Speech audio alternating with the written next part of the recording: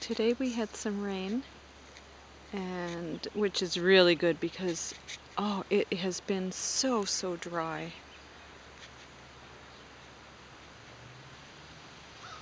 I ordered some asparagus, and I'm going to show you in a minute where I'm planting that. But first, let's take a look at this. Isn't she gorgeous? These iris, which I'll show you again when they bloom. Our friend the crow. Um, they were originally in my grandmother's garden, and then in my mom's, and then in mine, and so like they're over 50 years old, the original rhythms. So I've schlepped them everywhere and to Nova Scotia too. But in my last garden, these wild phlox, I can't remember what they're called. I think that's what they're called. Wow, what does that crow want? Anyway, these phlox, they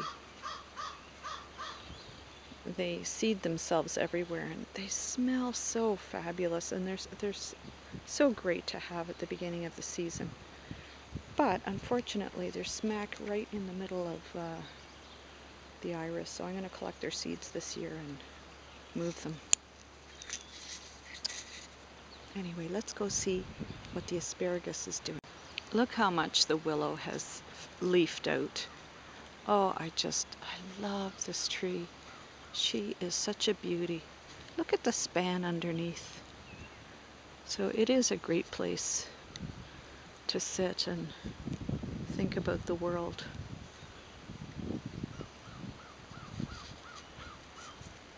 I don't know if you remember last year, but I put this perennial garden in last year, and probably around this time of year, or maybe it was a bit later, and things are coming along really well. Stuff bloomed to a certain degree last year, but I think, this year it'll have a better showing. And behind it, there's all kinds of lupines coming up. Look at this, isn't this pretty?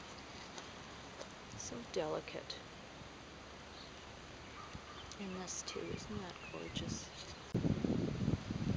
Yeah, there's wild lupines growing everywhere, and a few have just started to bloom.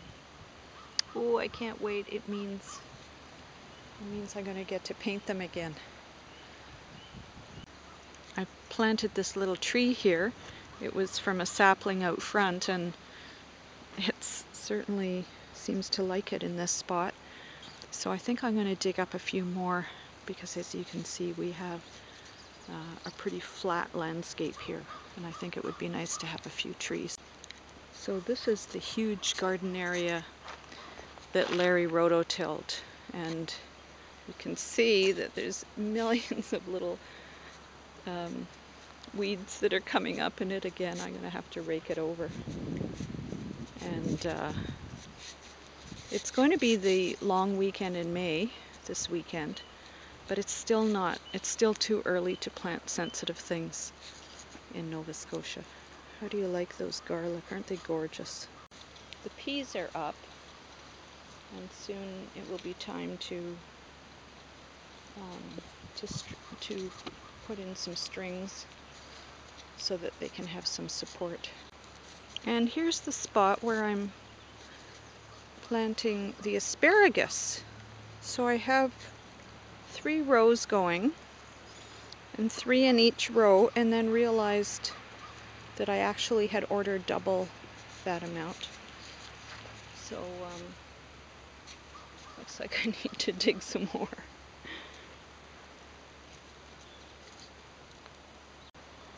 As you can see, the pond has really dropped in water. I don't think there's a leak. Although we're not sure, I think it just seeps out naturally, and partly because there has been so little rain. Now, it rained this morning and last night, and so there's a little bit of a trickle coming down, but it's nothing like the gush that we had before. So we'll see. There's still tadpoles in there. Here comes Larry with a coffee for the gardener, and he's going to help me dig a couple more rows, which is really nice. Oh, I think he even has cookies. Coffee? Do I have time for An early afternoon coffee? I do. Good, I've got a cup for you then. Thank you, dear. So, this is the asparagus bed that's getting planted. I misjudged how many asparagus roots I bought. I thought I only had bought 9, but I bought 18, and this is what they look like. Excuse me, there's a black fly eating my eye. Yes, should get danger pay out here. Anyway, isn't this interesting? It has really long roots. So you make a little mound with compost and then fan this over the mound and plant it, kind of like this.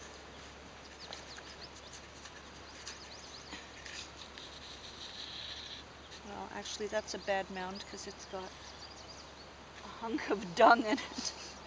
Okay, we want well-rotted manure. We just fan that around a bit. And then, whoops, without the weeds though. This earth, we haven't used this part of the garden ever before, so Larry plowed it all up, but it is, it'll have lots of weeds in it for a couple of years until we get it all sorted out. Lots of work, but you know what? It's good fresh air. And there we go.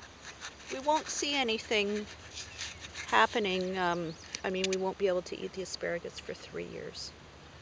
But stay tuned and I'll let you know how it works out.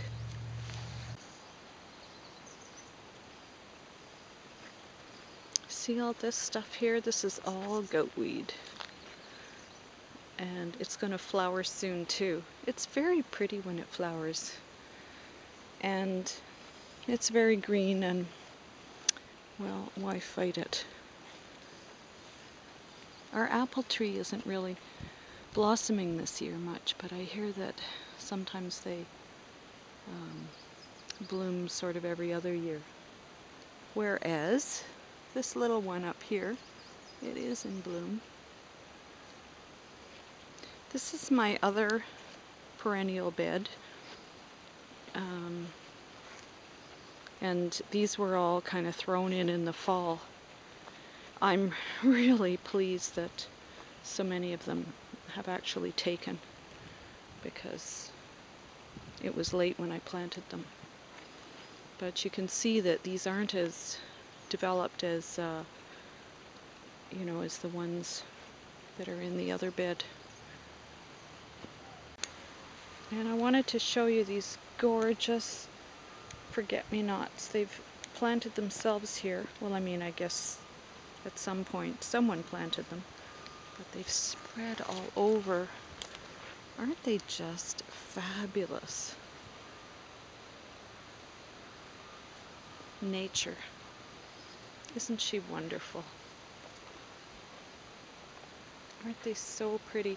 And then there are gazillions of little maple saplings that have sprouted here from these ancient trees.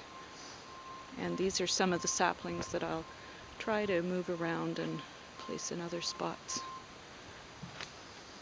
But look how gorgeous this is. Welcome to paradise.